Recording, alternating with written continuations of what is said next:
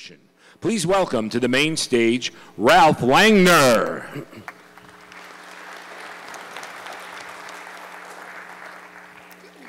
What you see on the screen is the first Death Star.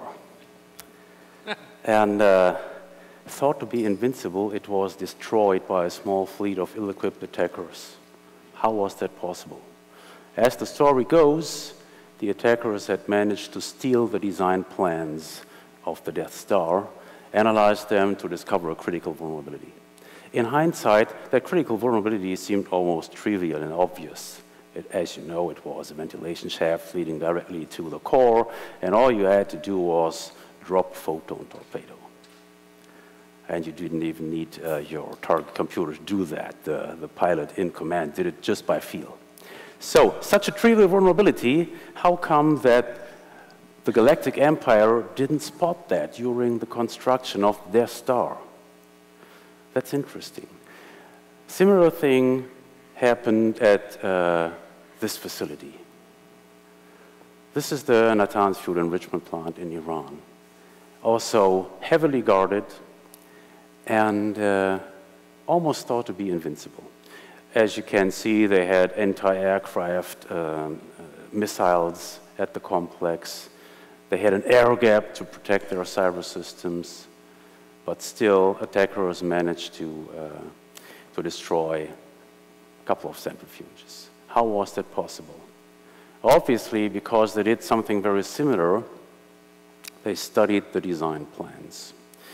So what I'm interested in is what is the method that has been used, because we need to understand that method in order to protect our most critical systems against cyber-physical attacks.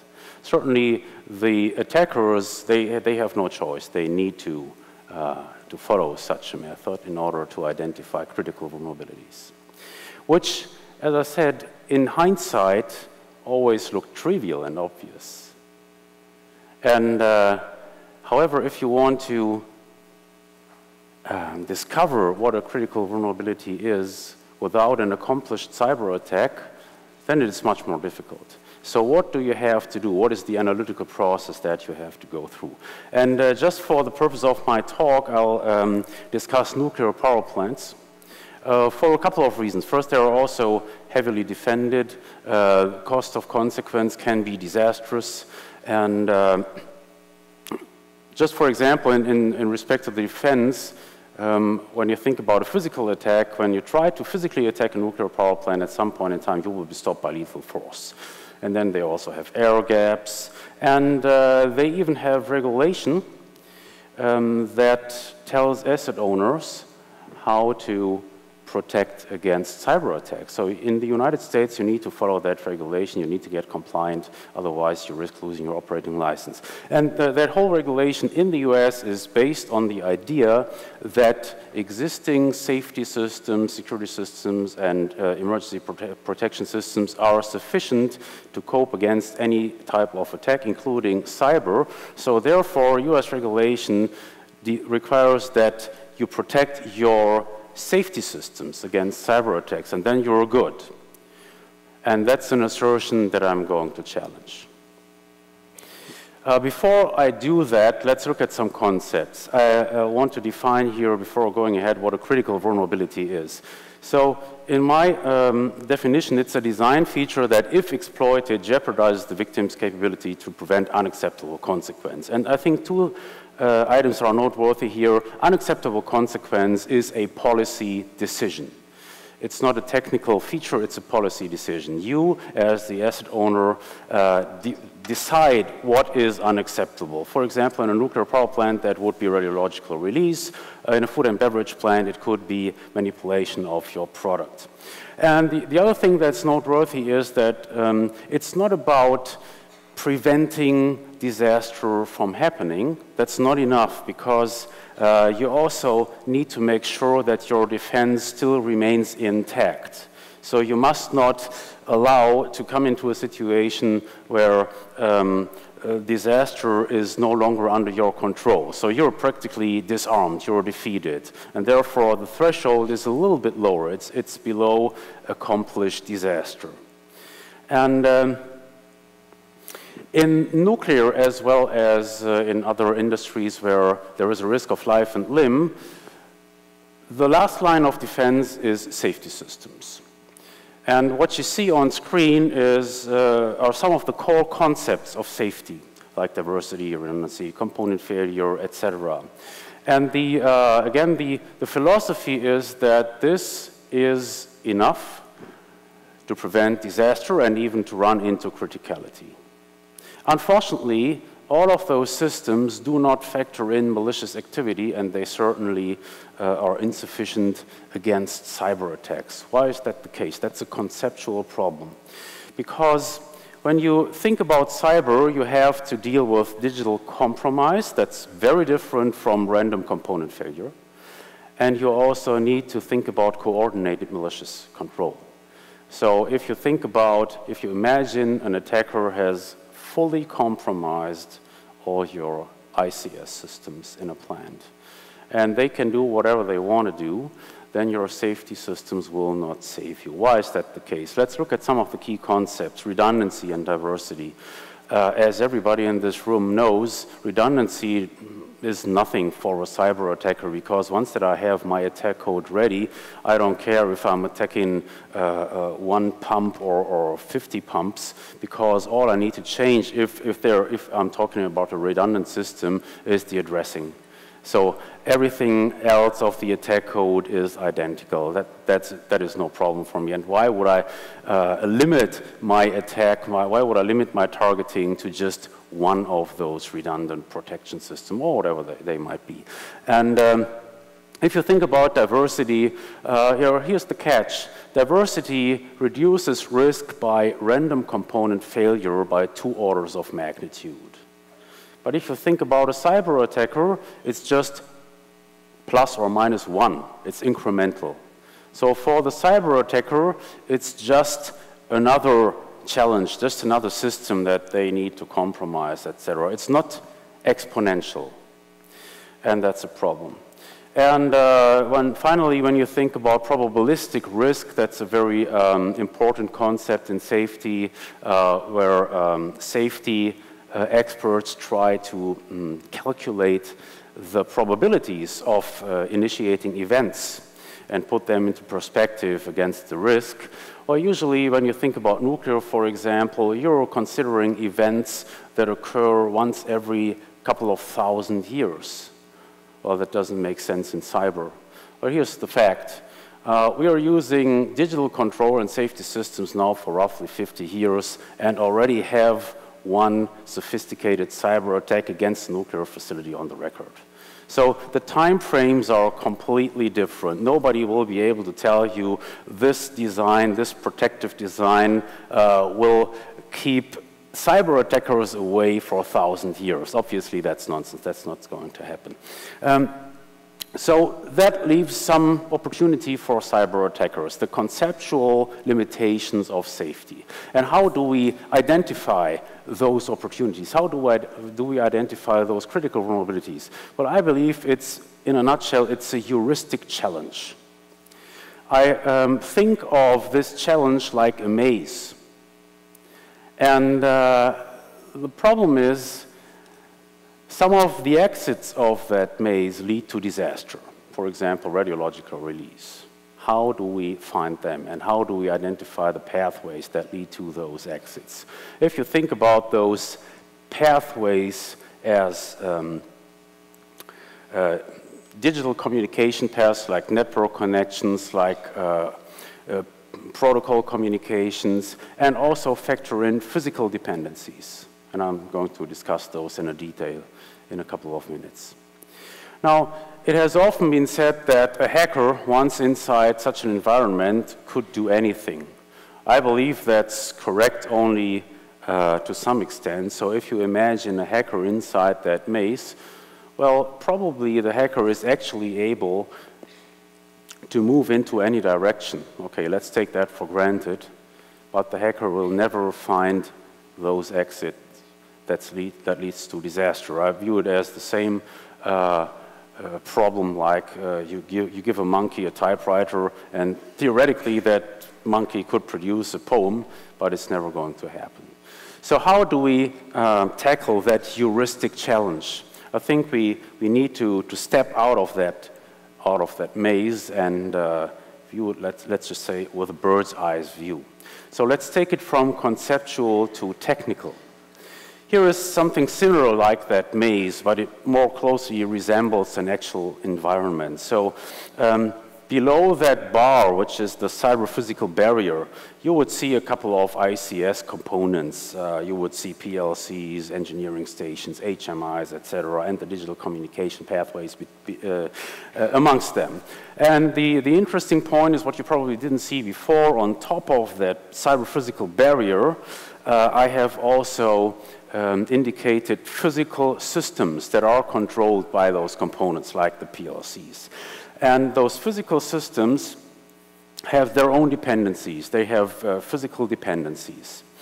And now here's the point. Every cyber-physical attack scenario or the problem, the consequence that is associated with any of these scenarios is always tied to a physical component, to a physical object. And that's where we should start.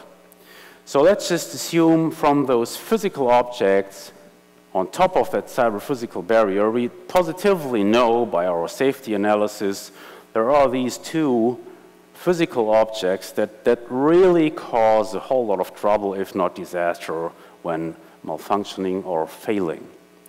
So these are our critical physical systems. And from there, we can identify other physical systems that they depend on, like support systems, like cooling, ventilation, etc. And certainly, we can also work our way down to the digital systems that control them, that monitor them, etc., that send commands. I will get into detail in a couple of minutes how we do that. And once we have identified those associations, we end up with critical penetration paths that we can take a closer look at. And certainly as the defender, we would want to break those penetration paths. Now what you see here is simply a graphical rearrangement. Once that we have identified those paths and system groups, we can just sort out the irrelevant stuff that cannot in any way manipulate the critical physical objects. Now, let's go through this process again in a little more detail. So we do the very same thing again. We start with identifying the critical physical systems and then walk our way down to the critical digital systems. The first step is to map unacceptable consequence to specific physical plant objects and conditions. I need to, once that I have identified what is unacceptable consequence, like radiological release, I can then identify any of those physical components where it could actually happen, because it's not every single machine, not every pump that you have, that you are using in such an environment. Now the fact is, when we are doing this for anything, for any plant where I'm talking about safety risk, then most of this work is accomplished already. And most of this work is also published already. It's open source. It's in the safety analysis. Let me explain that by referring to examples from the nuclear industry. So, for example, you'll be able to look up documents by the IAEA on the internet, and they talk about accident analysis, they talk about all the bad scenarios, and also the NRC has published a whole lot of design, what is called design control documents that go into the specifics of adverse conditions that must be prevented. Now let's take a closer look how that looks like. So, for example, in those NRC design control documents, you will find details on what they call accident analysis. So, what are the scenarios that could actually cause trouble, and then the designer of the specific plant, like ABB or Westinghouse, they try to demonstrate that no matter what, the facility, the plant is still safe. So the safeguards are able to cope with the situation. Let's go into even more detail. I have picked up one scenario that I think allows me to illustrate the problem and the potential solution fairly well. Many of you, or I would think all of you, know that it's always a cause of trouble when a nuclear reactor overheats, okay? But that's not the only critical situation. So another problem is when you cool down the reactor too quickly. And then you can, but by doing that, the reactor is going to be overpowered, and that can result in a reactivity condition. So this is a very well-known problem by nuclear safety engineers, and here is how it goes. The risk or the problem at hand is that you need to prevent that the coolant in the reactor core is cooled rapidly. How could that be possible? Well, here is one scenario. It could be possible by disabling the feedwater heaters. It could also be possible by opening all feedwater valves. Now, just in case you didn't know, before the feedwater goes back to the heating element, on the reactor side, it needs to be heated, because when it comes from the condenser, it's too cold. Therefore, it's heated up by feedwater heaters, and you see one of those heaters on the screen in the bottom right corner, okay? And in a nuclear power plant, you not only have one feedwater heater, you have a bunch of these. And the overall design is visualized in the right corner. Okay? Now, let's take a closer look at what the design control document says. A reduction in feedwater temperature may be caused by a low-pressure heater train or a high-pressure heater train out of service or bypassed. So this is what the design control document takes into consideration, and then they prove that the safety design is able to cope with that situation. Now, what's the catch here? They're talking about one component that randomly fails. But that's not our scenario for a sophisticated cyber attack. So your cyber attacker would try to fail or to switch off, to bypass all feedwater heaters at once. And that's not covered by the safety analysis. So that's something that the attacker can work with, and certainly the defenders should also do that. So the next step in our analysis is to map what I then call critical constraints. So once the parameters that, if exceeded, may result in unacceptable consequence. We map those critical constraints to physical dependencies and digital control. And here is how I suggest to do that. In our example, on the upper left corner, you have the reactor core. And I have identified those critical constraints just exemplary by stating, for example, the coolant temperature must not be cooled down for more than 80 degrees Fahrenheit per time unit. And then I have also added another critical constraint, which simply reads the reactor power must stay below 110%. And now what you see on the right is the dependencies. So the dependencies on the coolant temperature are, for example, the feedwater heaters that I have just discussed earlier, and also the feedwater flow valves. Both are controlled by normal process control. They are not controlled by the safety system. So by disabling all of the feedwater heaters simultaneously, probably also opening all feedwater flow valves simultaneously, I have created a condition that's not covered by the accident analysis. Maybe if I want to top it all off, I will also compromise the in-core measurement system, because that's where the reactor power is measured. Okay? And now the question is, which we don't know because it's outside of the analysis. What's going to happen? Is the safety system able to cope with that situation or not? We don't know. But I suggest we better find out rather soon, because that would be a classical cyber-physical attack scenario, just to put the target out of its design basis. And as you will understand, in a cyber attack, in a cyber-physical attack, this is exactly what the attacker would try to do. Okay? If they would succeed, it's game over in a couple of minutes. So worst case, this results in a reactivity accident comparable to what we have seen in Chernobyl. And you won't have time to assemble your blue team. No, it won't work. Your incident response will be limited to civil defense. And so that's a problem that we need to deal with.